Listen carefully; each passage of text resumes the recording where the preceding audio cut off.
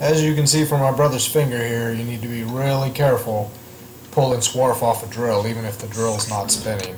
It can be really sharp, especially stainless. We needed to make about 80 of these spacers, I believe it was. They're really simple. There's just a hole down the middle and some chamfers and being parted off.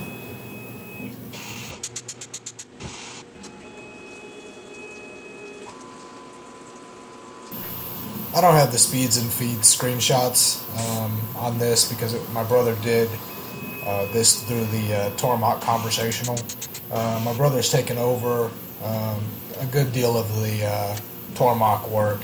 He's getting used to the conversational, and I try to do all the Haas and Akuma stuff. Generally speaking, on stainless, we try to limit the RPMs to about 800 surface feet per minute, about 7 thou per rev on most operations. If we want a really nice clean up OD surface, we'll do 2 to 3 thou per rev, same surface feet per minute. On the drilling and center drilling ops, we do about 2 thou per rev, same RPMs.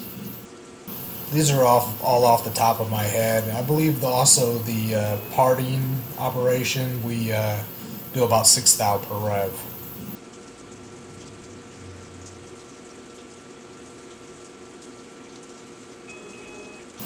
While this video is going, I wanted to say thanks for the comments and the thumbs up on the last video.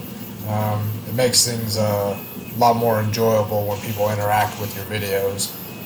I always make time for questions and comments, and they're always welcome. And if there's anything anybody ever wants to know or has any questions about anything I do or whatever, just let me know. I'm more than happy to answer.